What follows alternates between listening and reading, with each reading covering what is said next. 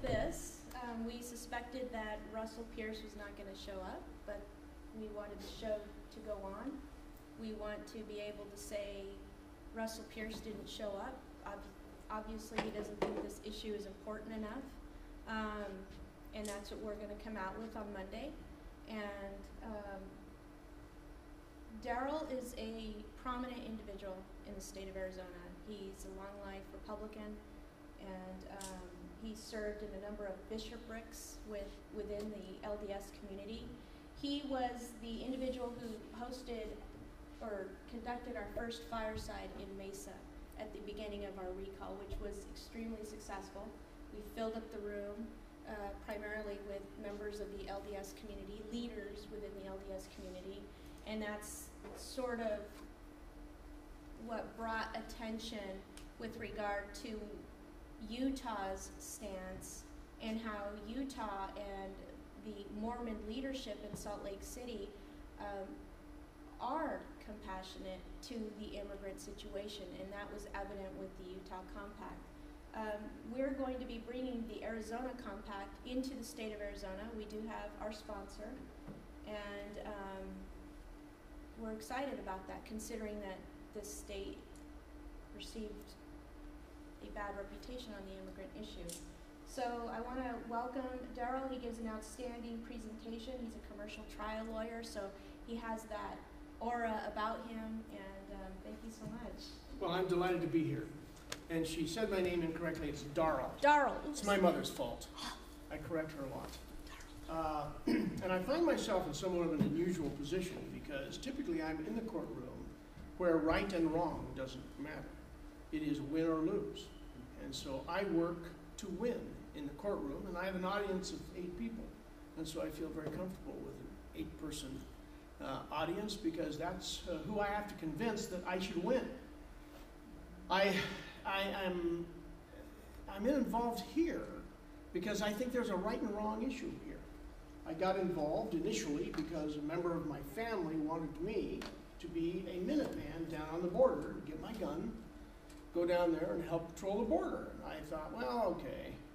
And but let me think about it first, because having been a trial lawyer for 35 years, I've persuaded myself that I need to understand the issues a little more than the 30-second soundbite that you hear on television or that you hear when people are just discussing things.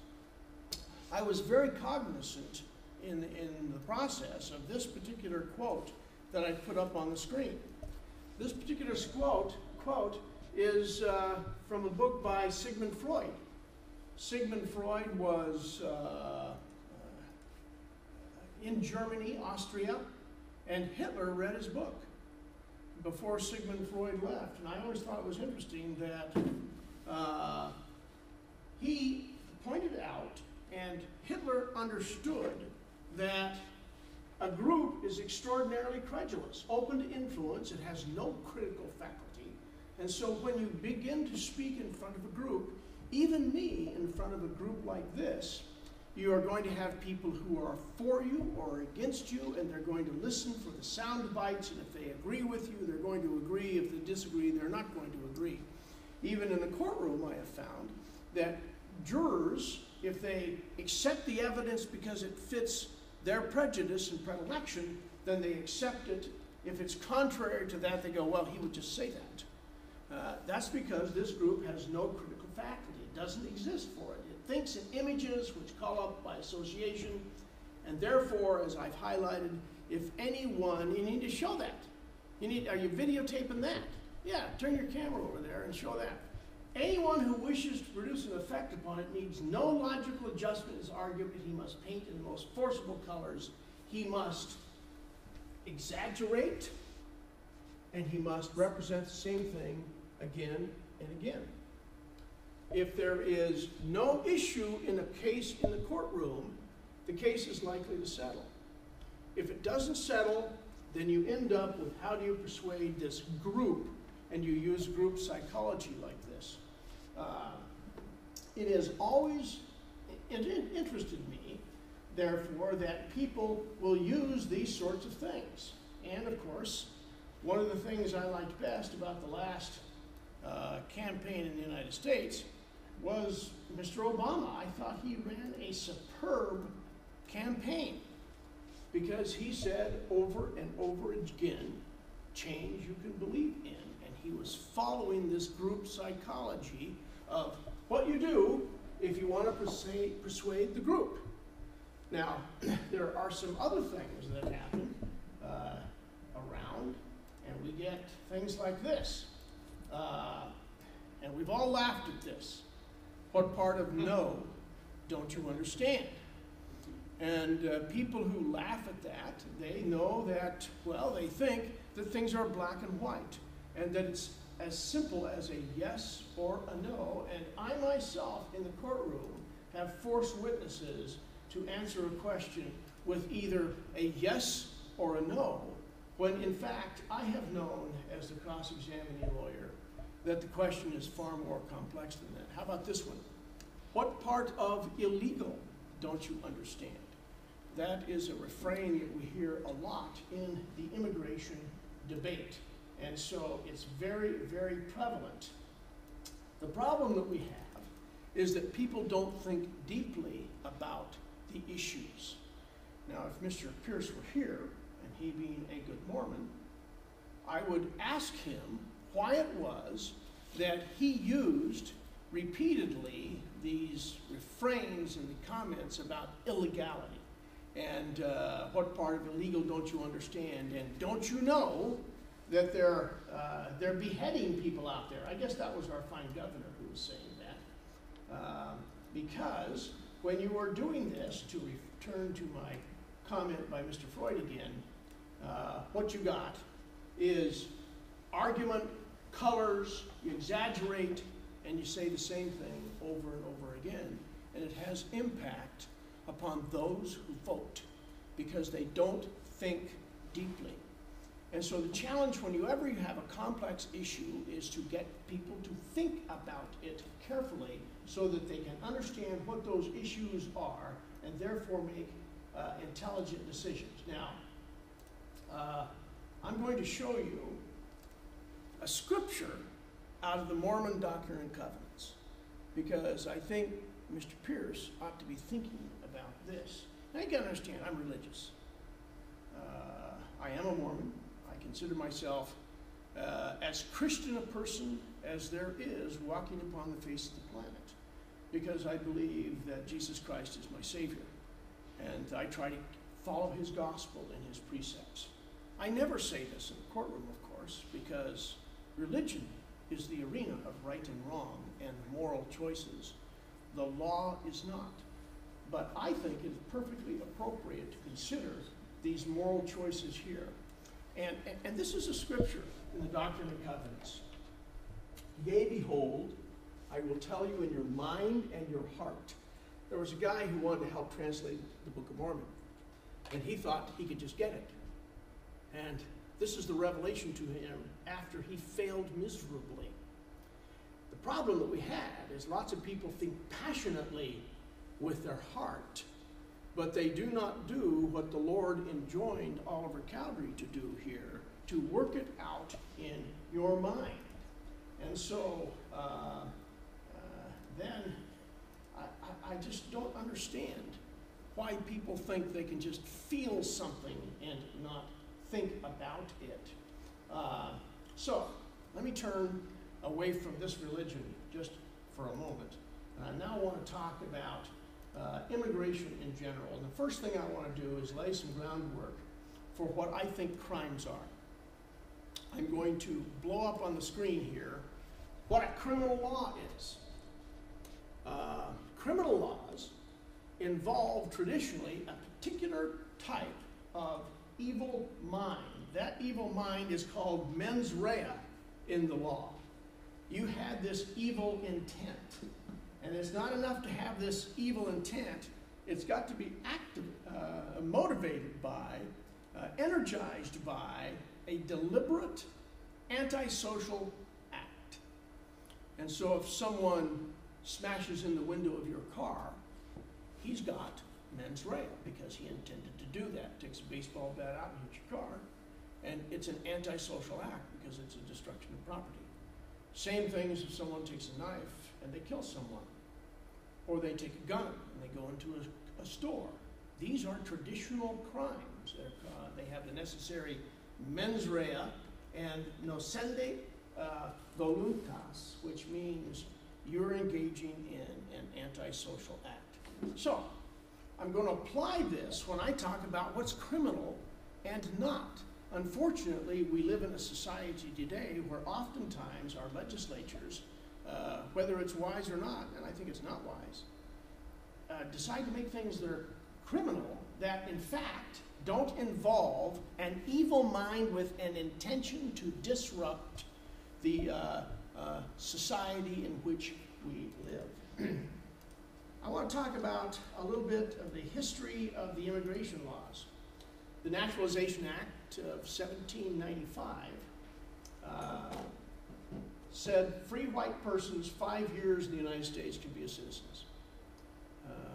In 1801, it was amended to require 14 years, and that was it. It was a live here for 5 years and then 14 years. 1802, they reduced it again to 5 years.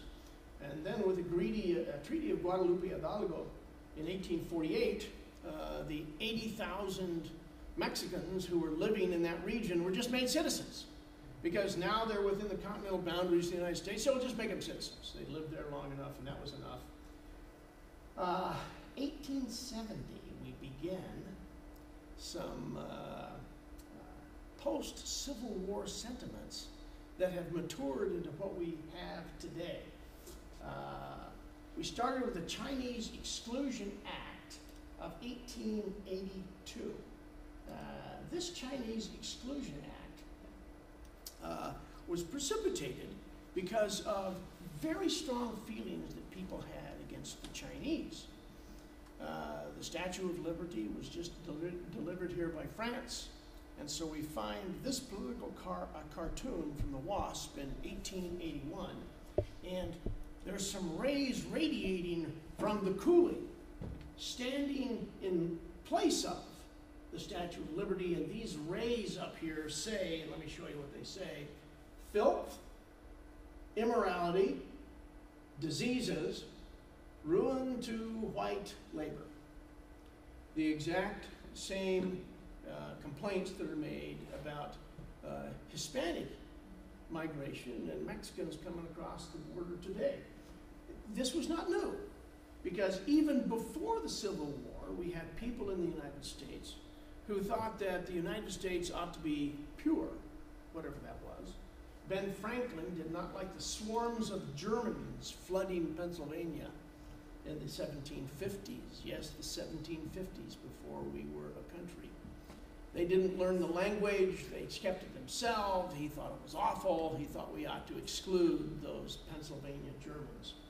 Samuel Morse, who invented who did the Morse Code, he just hated the Irish Catholics. He thought Catholics ought to be kept out of America, particularly if they were Irish because they drank. And he was a part of a political party in the middle of the 1850s called the Nativist Party, where they believed that if you were not born in the United States, you shouldn't be a citizen because it's only natives who should be here. Their ancestors got here, but, well, by jingo, the doors are closed now, so let's not have them. This hatred of the Irish Catholics, by the way, continued into the 1920s. Here's a political cartoon from 1928, and you can see we've got Rome, rum, and red. We got a wall. We've got immigrants. There's a sign over that. Here's Uncle Sam saying nothing doing. You're not going to let these Roman Catholics who drink rum and have red hair, i.e. the Irish, come into the United States. The problem with this is, of course, that these people are very narrow in their thinking.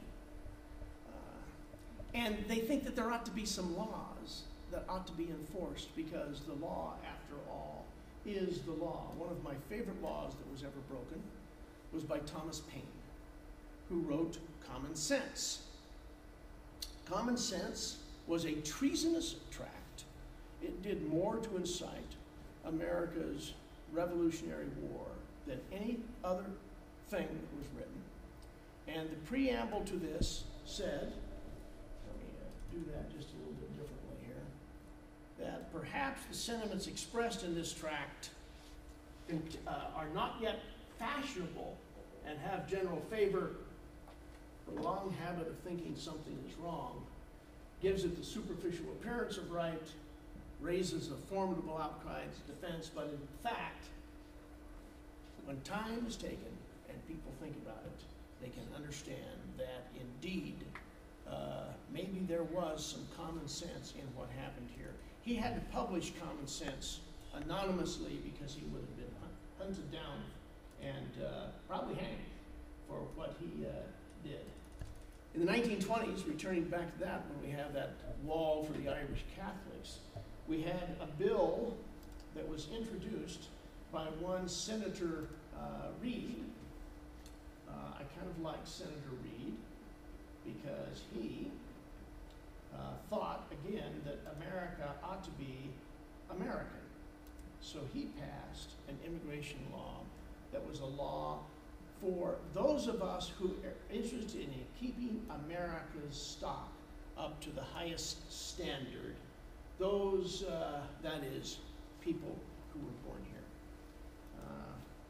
And unfortunately, we still see people today who think that America ought to be populated only by people who were born here, and they are oblivious to the advantages that come from having people who come here because they want a chance. They want to live the American dream. They don't want to be oppressed in their country, and they come here because they want to work and earn money for themselves and their families. They want to engage in the freedom of free enterprise in America. Senator Reed, David Reed, when he passed this law, thought that America's doors should be shut, I suppose. And this is the beginning of the doctrine of eugenics, by the way, that animated Hitler in Europe, because he thought that there was such a thing as a pure race of people who should be there. In the 1920s, we had quotas that were enacted for immigration. Those quotas have remained in force more or less since then, and we still have that system today, although modified during the 1960s because of the Civil Rights Act then. But still, it's just this kind of quota system where if you're a high school graduate in Mexico and you want to come here and you want to get in line, it's going to take you somewhere between 120 and 140 years of standing in line to get the necessary visa to live here in the United States. So why are there restrictions on immigrants? Just never understood it. If you've got such economic pressure that people will walk across the Sonoran Desert with a milk bottle full of water to get here and live and to work hard, that's economic pressure. That is a tidal wave that is causing people to come here to work and better their position in life. There was a king who ruled England and Scandinavia in the 1200s. It's King Canute. Canute the Great. He set up his throne on the beaches in England and ordered the sea to stop so that it wouldn't get his feet wet. And, well, didn't work very well, so he decided he had to move his throne because he could not command the sea, and he thought that maybe only God should be able to do that. So what happens when you've got someone saying, stop, don't come, and you've got quotas? You get a black market because people are going to come anyway. We have black markets all the time in a free enterprise system when we try to regulate it. Take minimum wage. I don't like minimum wages. I am against that type of government regulation. But if you have it, and you have to pay somebody whatever the minimum wage is today to work for you, and somebody else comes and says they'll do it for half that, you're probably going to hire the guy who's going to do it for half that. And that's a black market in the labor industry. And so regulating that means you've got a black market. Well, then I look at all these people who are in favor of immigration. I got the Cato Institute, a very conservative, right-wing, libertarian group. And they're in favor of open borders. Not unregulated borders, not unsecure borders, but borders that allow people to come and go freely, much like the Bracero program in the 50s and early 60s, where people were free to come to the United States. And guess what happened to the illegal immigration problem during that period of time? It went away, because people could come in freely. They could go home when they wanted, and it wasn't a problem. I love this particular video that's on the internet, because it describes for me exactly what the problem is that we have today, or a problem that I don't understand, because this is George H.W. Bush and Ronald Reagan debating, and they're asked a question that, well, I just love this question. Listen to this. I'm going to ask you what you do about Cuba. But now we're going to have some questions from the audience. Yes, my name is David Grossberg, and I'd like to know, do you think that children of illegal aliens should be allowed to attend Texas public schools free, or do you think that their parents should pay for their education? I think addressing that, too. I think you first. I was looking right at you. I said you would.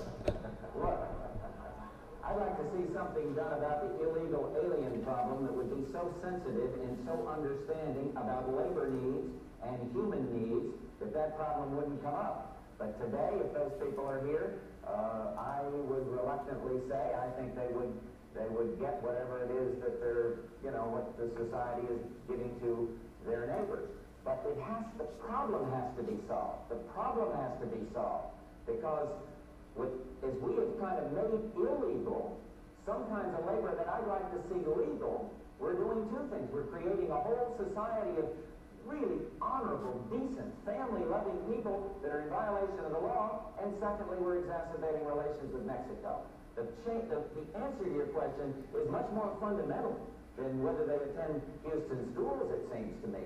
I don't want to see if they're living here, I don't want to see a whole thing of 6- and 8-year-old kids being made, one, totally uneducated and made to feel that they're living outside the law. Let's address ourselves to the fundamentals. These are good people, strong people. Part of my family is an Mexican. I think the time has come that the United States and our neighbors, particularly our neighbor to the south, should have a better understanding and a better relationship than we've ever had.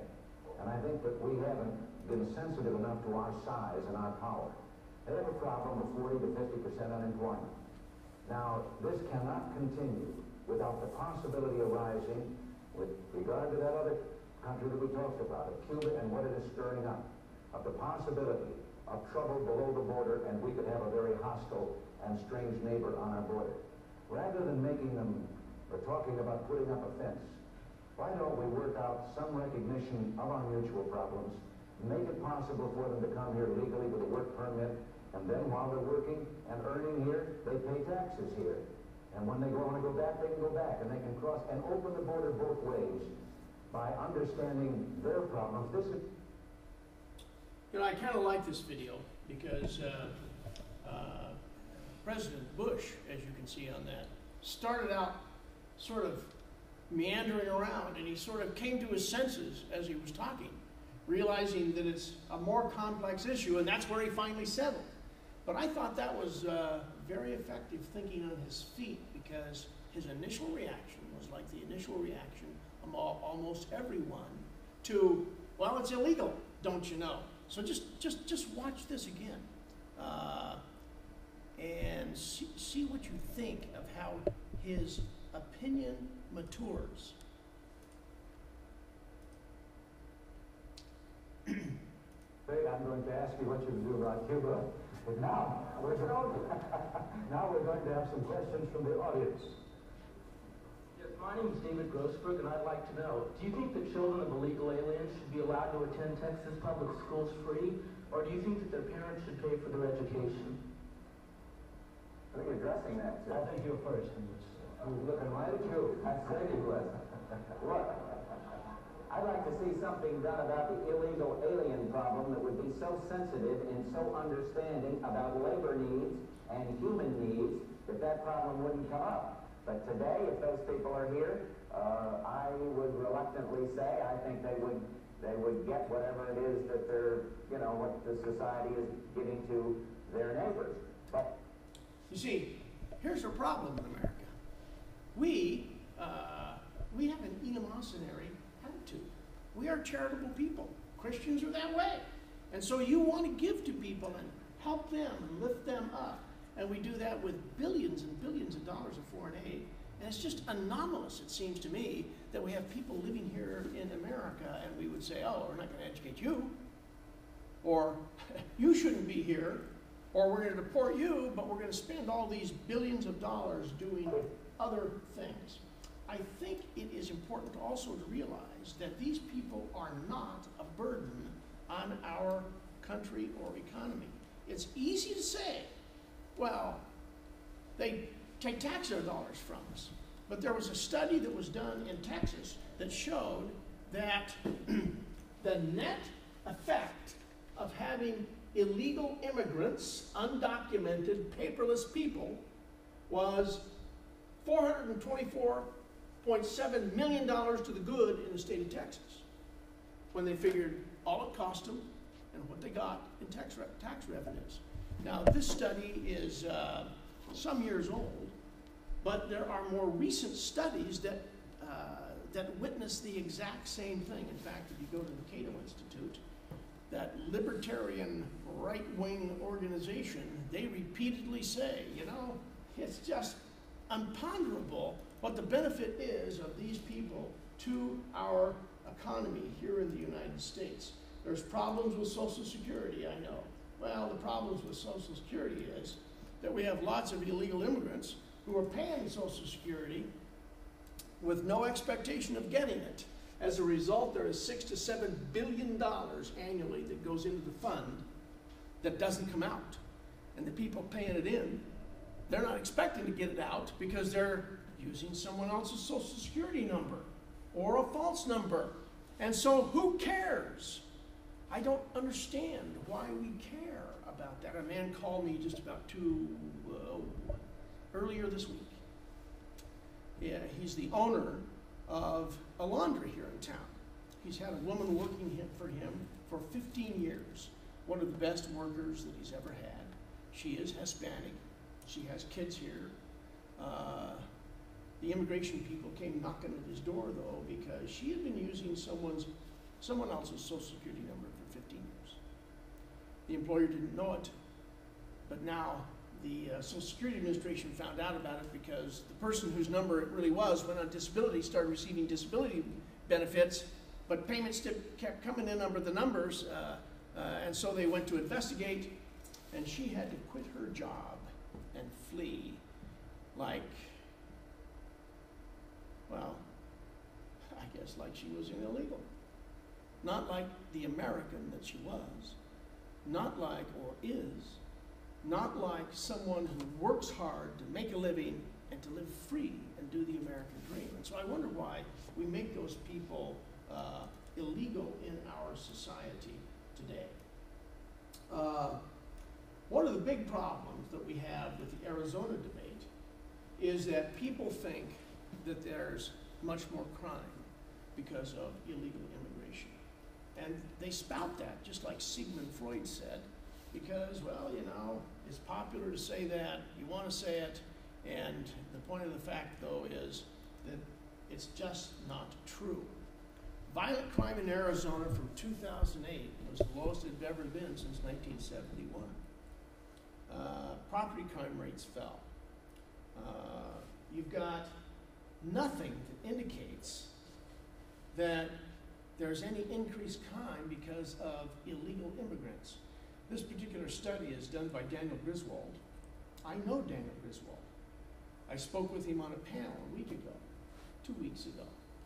He is a perceptive scholar of what statistics really are, and he understands what all of us need to understand, and what that is that the talk and the hyperbolic speech about immigrants without paperwork or illegal immigrants causing crimes is not so. Empirical studies and statistics do not bear it up. It is simply not something that happens. Here's a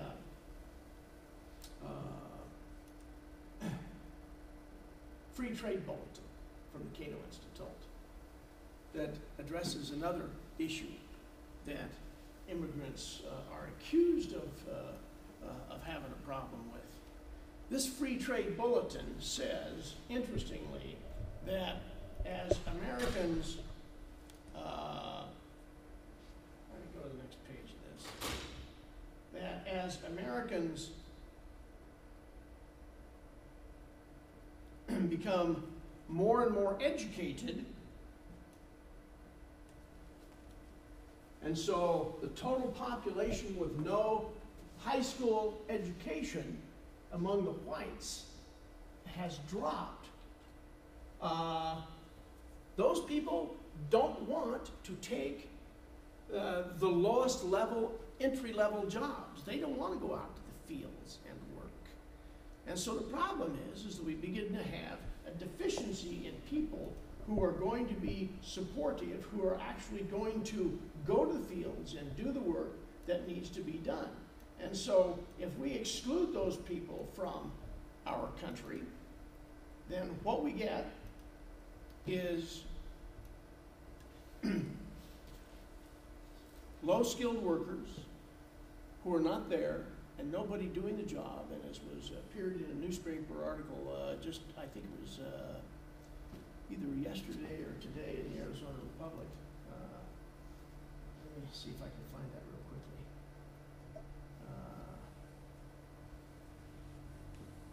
Our good friends in Alabama have passed a law that sweeping laws hurt the innocent, it says here. And this editorial yesterday I thought was kind of interesting because it recognized that here's lesson one. State laws that take a meat axe to illegal immigration hurt the innocent. Intimidates school children, honest working stiffs cannot be justified simply because it just makes these people illegal citizens. It also then says we need to face the facts. Folks, including some in Arizona, see collateral damage as acceptable in the larger battle against illegal immigration. Their anger and frustration are profound because the federal government has not dealt with the issue. And so the issue is, and I think Mr. Pierce, for example, is among these people. They want to say, well, we got to do something, nobody else will. So we're just going to do it without regard to what the broader and more important issues are. Simply put, the nation needs migrant labor. Arizona's laws puts a big red, Alabama's laws puts a big red circle on that because in Alabama, they're having crops rocked in the field because if they hire the Americans to do it, they'll last for 2 or 3 days, but they don't get the work done. And very few people I've met are harder workers than Hispanics who work hard. That's lesson number 2. There are just some jobs that Americans with their higher education don't want. We need the entry-level immigrant, whether Hispanic or from any other country, that will do those jobs. Part 3, there is no federal program that gets us the necessary workers that we need. And so you often find a black market importing workers that are needed because the economic pressure is there. It's kind of like King Canut. You can't enact a law that tries to stand in the way of the tides, whether it's the tides of the ocean or the economic tides that motivate and animate our free enterprise system. I thought this was an interesting article that appeared in Forbes magazine not too long ago. is a magazine article that recognizes that most of the pioneers in America, well, they're illegal. In the early 19th century, the United States adopted homestead acts that required let people have land if they paid a fee and they could cultivate the land. And so what happened? People didn't pay the fee, they went out and just squatted on land. And so the United States government sent troops out there to throw them off. But the problem was there were so many people out there who were illegal, squatting on the land. The U.S. military wasn't large enough to throw them off. And so they had to come up with a different scheme. Well, the different scheme that they came up with was to just change the law because the crackdowns failed. They couldn't evict them. And so what they ended up doing was changing the law. Let me show you the second page of this article.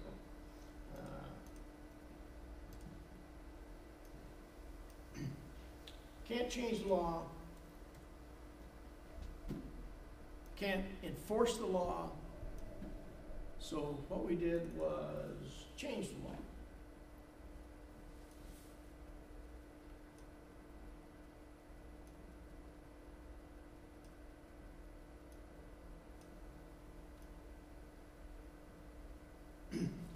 Congress finally acknowledged there was a problem. They passed the 1862 Homestead Act, and this is the one you see in the movies, where people line up with the wagons, and they shoot the gun, and people race across Oklahoma to stake their land, and it doesn't cost them anything, because, well, the government finally figured out they couldn't keep the illegals off the land, so why not go ahead and make it legal? People still flock to the United States, seeking a better life. They do it the same reason that the early settlers in America did.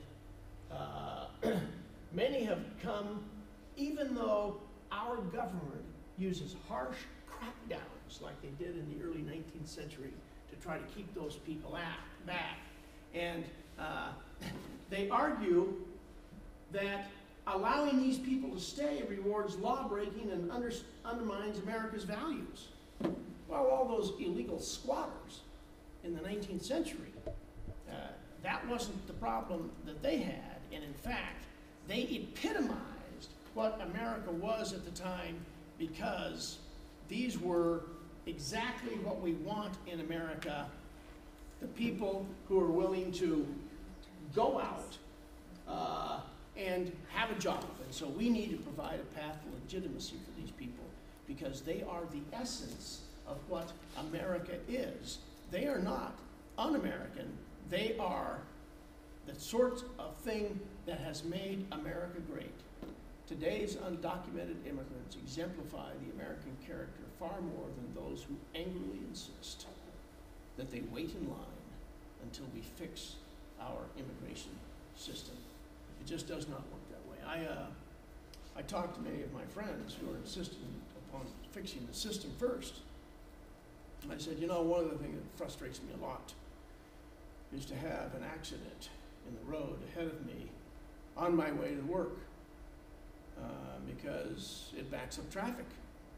And so the natural reaction, of course, is for everyone who's backed up on the road to start turning off the road and cutting through the neighborhoods to get around the accident.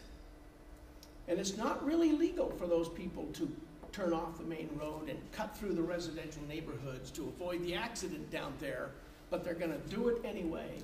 The solution to this criminal activity is not to set police at every corner to keep people from going through the neighborhoods. The solution is to clear the roadblock. And then people don't have to cut through the neighborhoods. I've never understood why people don't understand this simplest of solutions to a problem that makes people seem as though they're illegal when they don't have that traditional element of criminal intent to upset society.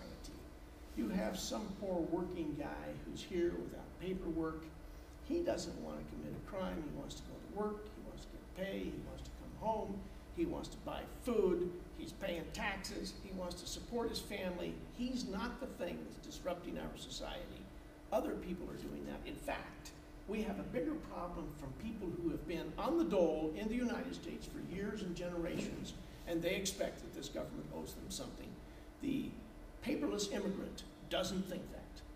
In fact, most new immigrants don't think that at all. They are here to live the American dream. They don't want what has happened in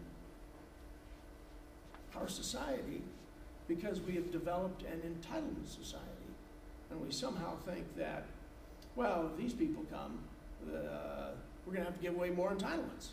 Well, if that's your problem, then worry about the entitlements. Don't worry about these people who add to our economy and make it the vibrant country that it is.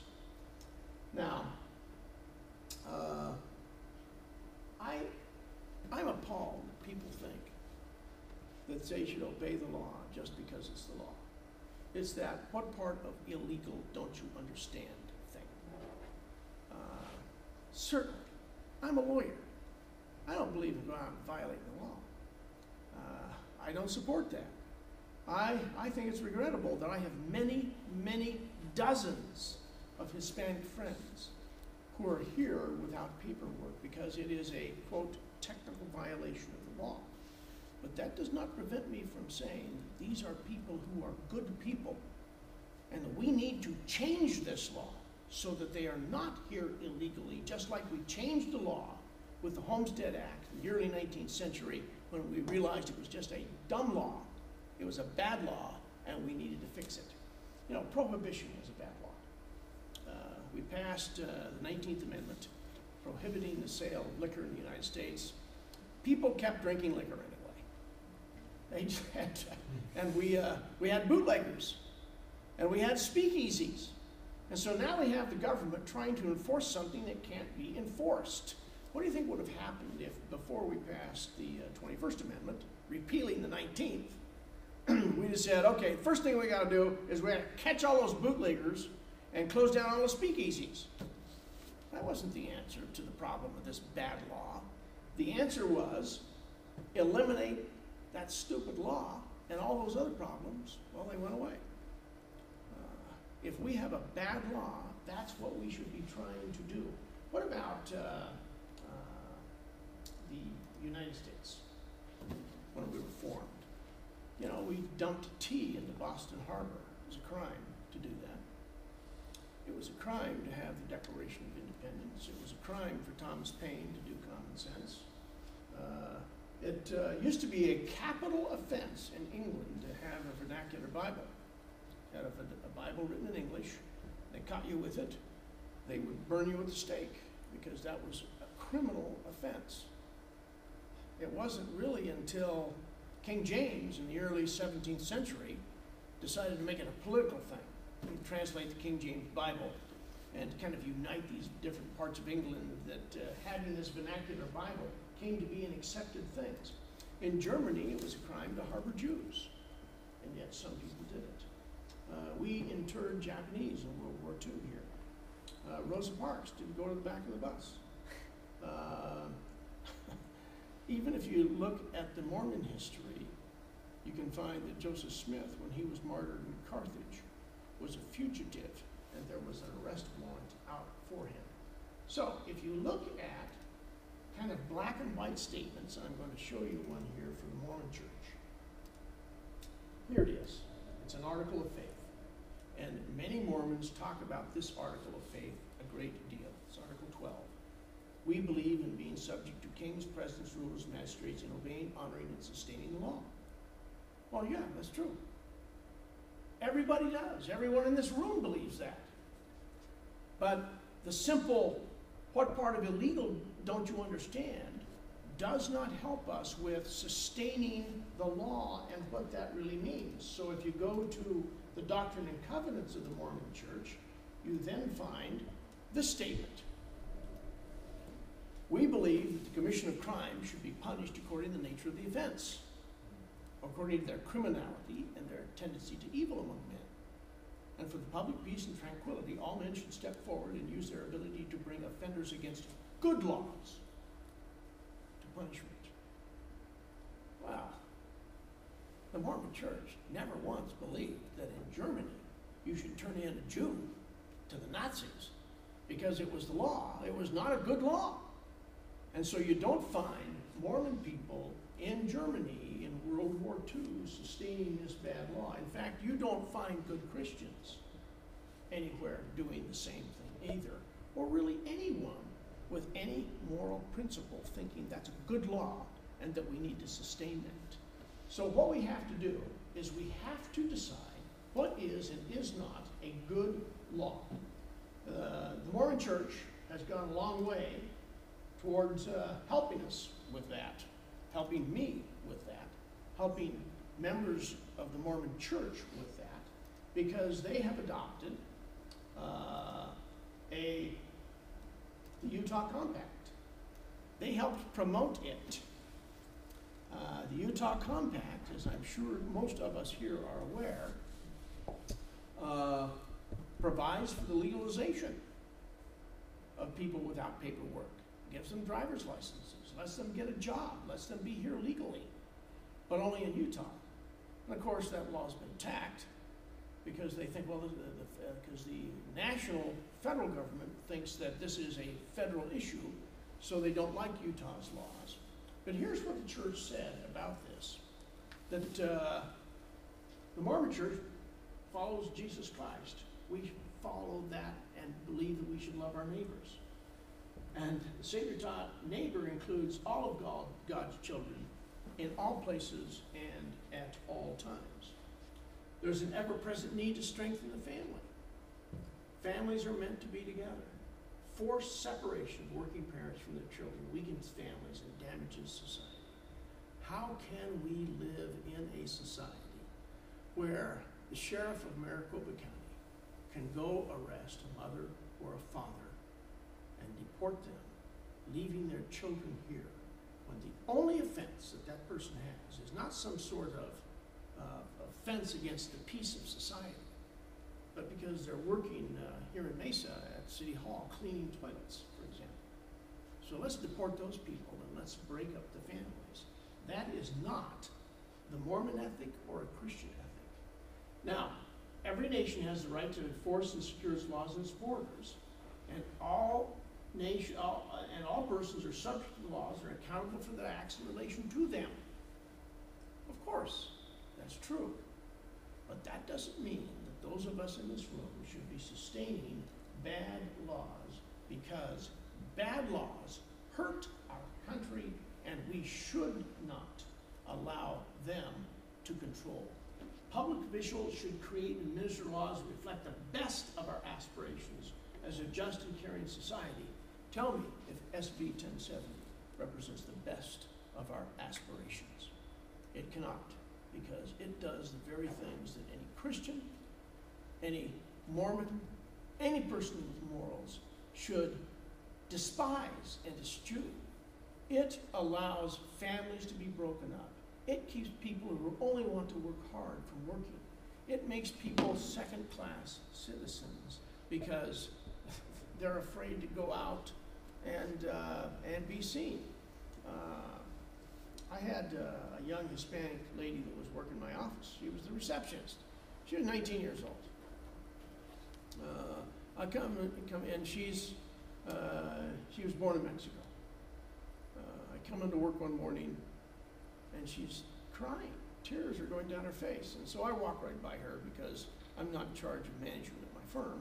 I have an office manager who's in charge of personnel management. But I walk right back to my manager's office and say, what's wrong with Tatiana? She says, well, she's gotten papers to be deported. See, she was carried here when she was 2 years old. And her mother, who had received a green card, had been not working very hard at getting the necessary paperwork for her to be legal. And someone at the immigration office had gotten her birth date wrong. And so instead of being just 19, they thought that she was over 21 and should be deported because she didn't have paperwork. Wow. I didn't understand the stupidity of that kind of immigration law in any event, because she's been here since she was 2 years old. It's the only country she knows. She stood up and pledged allegiance to our flag every day when she went to school. She loved working at my firm. I loved her having her work there. And so, well, okay, just because 17 years ago her mother carried her here, she now has to go back to Mexico where she has no connections, no family, no friends. Is that good law? Well, we hired an immigration lawyer for her, someone who worked at the Florence Immigration and Immigration Fund, which I support. I give them lots of money because they have great lawyers doing things. And but for hiring this lawyer, she would have been deported. And I wonder how many other people are treated abruptly and inhumanely, worse than if they were animals, by our immigration laws that are just bad laws. We need to fix and change those. So, now, what has the church done? The Mormon church? They had the presiding bishop of the church appear at the signing ceremony of the bill in Utah that allowed people without paperwork to square themselves with the law, to keep their job, to get a driver's license, and to work. And so the presiding bishop appears there and says our presence here testifies to the fact that we are appreciative of what has happened in the legislature this session. Well, this made a lot of press in Utah. There were a lot of Mormons who are somewhat like a lot of the Mormons in Mesa, and they're thinking about a quarter of an inch deep. So the church then had to come up with an official statement of what to do with these people, and here's the official statement. It is given out in June of 2011, and it says,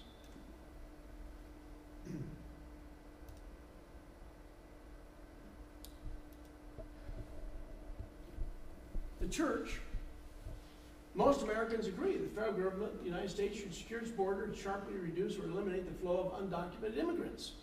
You know, people ought to have documents when they come here. Although I will tell you that I'm sort of an undocumented citizen of the United States because I don't have a Social Security card. I got my Social Security card when I started working in Mexico when I was 16. I haven't seen that Social Security card for more than 45 years. So I guess if I had to go get a job and show my Social Security card, I couldn't get one. Now I do have a driver's license, and I do remember my Social Security number, and I do use it, and I really was born in the United States, and I can produce my birth certificate, but you know, it doesn't have my picture on it. It doesn't have my fingerprints or my footprints. And so I just show them this certified copy of my birth certificate, and I wonder how people think I am documented or why I have paper. But you know, I don't think it matters because I'm devoted to this country. I pledge allegiance to its flag. I support its laws. And if somebody else wants to do that same thing here in America, then I say, why shouldn't they be here? Why shouldn't that be part of what makes you a citizen? As a matter of policy, the Church of Jesus Christ discourages its members from entering without legal documentations and from overstaying their legal travel visas. Yeah, that's a matter of policy. Yeah, we discourage that. We're going to see in a minute that sometimes this official policy, which I subscribe to, recognizes that there can be exceptions. The bedrock moral issue for the Church of Jesus Christ of Latter-day Saints is how we treat each other as children of God. The church is concerned that any state legislation that only contains enforcement provisions is likely to fall short of the high moral standards of how we treat our brothers and sisters, children of God. The church supports an approach where undocumented immigrants are allowed to square themselves with the law to continue to live here and not be split up by the sorts of laws that we have here in Arizona. In furtherance of this, the church believes, the Mormon church believes,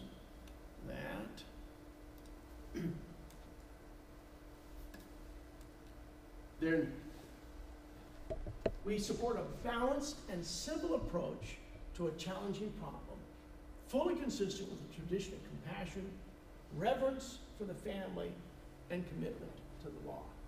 Now, the LDS Church supported the Utah Compact. It would not have passed in a legislature that has over 80% Mormons in the legislature of Utah, unless the Mormon Church were supporting it. The Mormon Church sent lobbyists to the legislature to adopt that law. I don't speak for the church. I'm a member of the Mormon Church. Church can speak for itself. They have official people who do that. I'm not one of those. But I cannot understand how someone like Russell Peters can stand up at a legislative district 18 meeting and say, the church supports what I do. I've been told by church leaders that what I do is correct and honest. I, as a lawyer, when I saw him say that, and I listened to the tone of his voice, I said to myself, I would like to cross-examine that guy because what he's saying is not the truth. The church did not say that to him, and the church does not support him for that. And here is a man who's trying to use the church as the springboard for his political office, and it just is not right. Now, here's an interesting sidelight of the Mormon Church. It's headed by a prophet. There was a man from out near Safford, Arizona, named Spencer W. Kimball, who was the prophet of our church for a while. And I revered him as a prophet like Moses, and like Abraham, and Isaac, and Jacob. I think he was a prophet. I still think that. The issue of baptizing, quote, illegal immigrants came up in the Mormon Church while President Kimball was the head of our church. Our church is organized with a quorum of 12 apostles immediately under the president of the church. It's like the 12 apostles HOA. And they counsel and give him advice. And so at the time this issue came up, there was a discussion with a faction of the 12 apostles saying, you know, you can't baptize them. They are illegal. They're here illegally. You cannot do it. Now, President Kimball was a consensus builder. He liked to have people agree with what he did. But in this particular instance, I just really like what he did. Here it is.